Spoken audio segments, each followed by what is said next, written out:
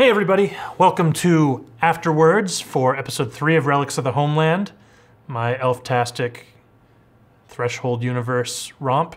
So yeah, this episode went very differently than how I thought, and that was probably good. I had actually intended to create enough urgency for them to, I gave them the other Nexus stones a little later in the game than I probably should have, but I intended for them to go through that old portal and end up in an uncharted area of the Nexus, which would have been interesting. But it was pretty cool. They ran for it. It created a nice climactic moment when they were trying to get through the portal, and then it gave them a little more time to role play along the safer Nexus route that they took back. I had a few, like tears and stuff. I wanted to see maybe if Josh fumbled the tear, I would have given him a few elementals to fight or something like that.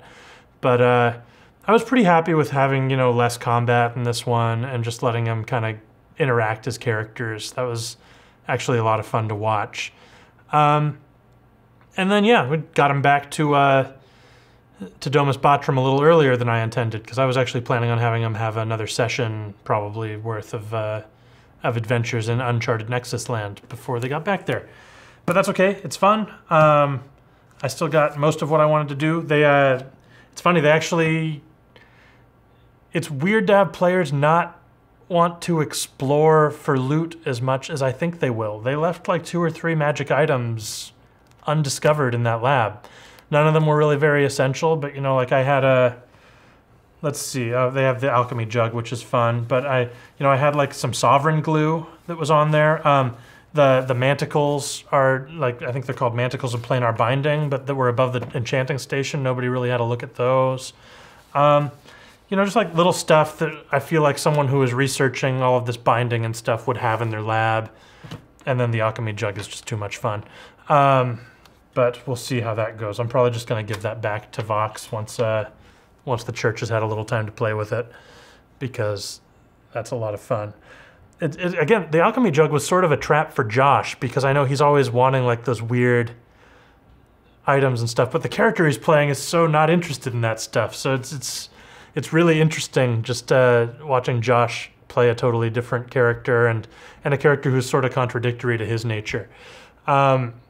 I'm having a lot of fun with sort of the antagonistic way that the party's dealing with each other. I hope that when I start throwing things at them that they're not necessarily getting paid for, the party doesn't just fall apart.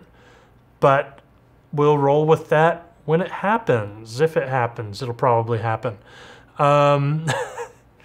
Anyway, I'm really excited for a little town time next episode, and then we're going to throw them back into the wilds, probably. You'll see that when it happens. But yeah, that's all I got for Afterwards this time around. Thanks for dropping by. This has been Afterwards for episode 3, Relics of the Homeland. Check us out on next Monday for episode 4. Then we'll do our question comments and Afterwards Tuesday, Wednesday, just like always. Thanks you for watching, and I'll see you next time. Bye-bye.